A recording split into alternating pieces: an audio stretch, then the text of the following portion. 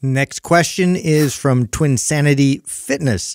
What is your advice for someone who wants to start online coaching but has no experience? All right, so I'm going to go first specific, okay? We work with a company called NCI Coaching, and they are, in my opinion, the best in the business at taking coaches and getting them to the point where they're successful online. And success as defined by getting their clients good results, but also it's one of the only certifications that focuses on getting these coaches to build their business. That's another part of being an effective coach is you got to be good with your clients, which is a big part of it. Obviously, be a good trainer or coach, get people results, do a great job there.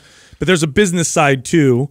And that business side, you don't learn from almost any certification. NCI does both. Now I'm going to be more general. Okay, here's more general advice.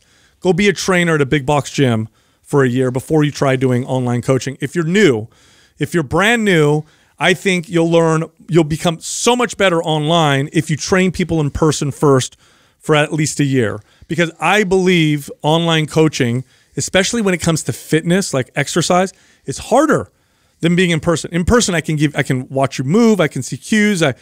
If I don't have that experience and I'm texting with someone and they're explaining how an exercise feels, I'm going to be clueless. But if I've trained people 100 times and they say, man, it's really weird when I do cable rows, I feel kind of pain in my lower back. And I know, oh, tighten your abs while you're pulling the weight because I've trained people in person so much and I've done that cue to help them. So that's more general. Do some personal training in person at a big box gym. They'll provide you with opportunities. It's easier to get clients there. Do that for a little while, then go online. No, that's why I'm glad that we've sort of been a part of this and been a part of these conversations with these coaches and trainers because this question comes up a lot. And a lot of them are brand new to the space. And I do agree, you know, the physical part of it is hard to replicate, but, you know, the part of that process is being able to figure out what the right questions are to ask.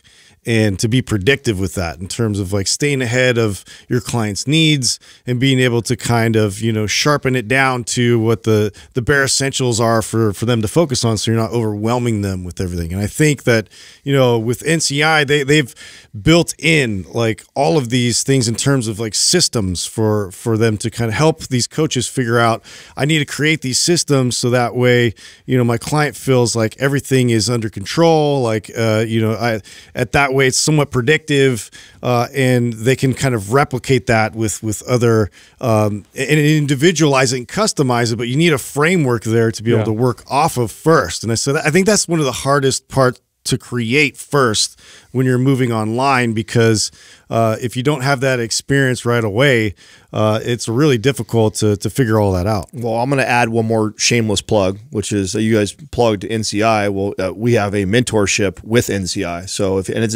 it mindpumpnci.com or is it NCImindpump.com? Mindpumpnci.com. So mindpumpnci.com, and you have the opportunity to meet with us, Zoom with us, each one of us once a week. So every Wednesday, and it's all trainers. So these are all trainers and coaches, both in-person and virtual coaches that are asking these types of questions. So if you're not, and it's unbelievably cheap for what you get.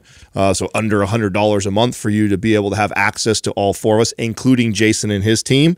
I think there's tremendous value in there, and nothing will ever beat in-person, hands-on training one-on-one. But if you're limited on how much of that you can do, this is, in my opinion, the next best thing. Or if you have the ability to do both in conjunction, would be great. Would be going through the mentorship, learning from NCI, and then in addition to that, also getting some hands-on practice so you can apply the knowledge and information that you're hearing from us. Yeah, you know, Adam, I want to ask you a question because I know you managed trainers for a long time, as did I. At what point did you realize that you would produce more successful trainers by teaching them the business rather than just teaching them to be better trainers?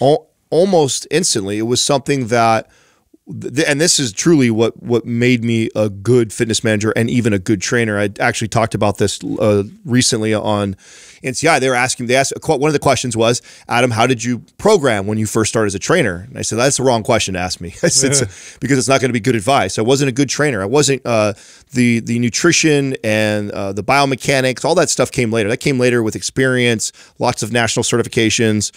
Did that come full circle for me? What I was really good at the very beginning was I recognized that everybody was talking about nutrition, physiology, program design. That's where all the energy was focused. If you heard about a good coach, it was about how well he programmed or how well he knew nutrition. It wasn't that this guy like operated a sick business.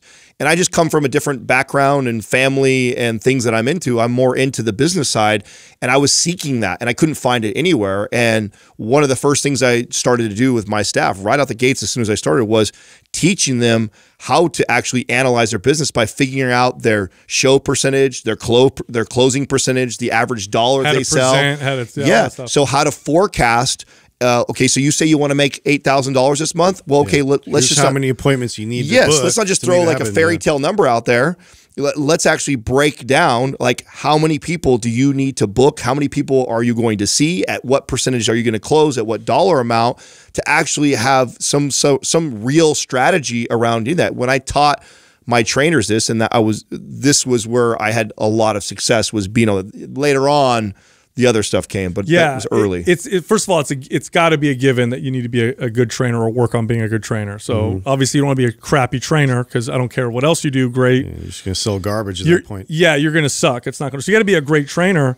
But you know what I used to do with my trainers? I used to trick them, because a lot of trainers, they don't want to hear that. They don't want to hear, I just want to train people. I don't care about business. If I just train people good, and they for whatever reason, oftentimes fitness professionals, especially when they're early, they're like anti-business. All I want to do is help people. And so what I used to do is I used to trick them. I would do weekly trainings with my trainers, and the title of it would be how to activate your glutes more when you're doing your squats, or how to correct, common ways to correct shoulder impingement. And they'd come in, and I would teach them exercises and techniques for the first 30 minutes. And then the back 30 minutes was I would talk about the stuff that you said, because now I have them in front of me.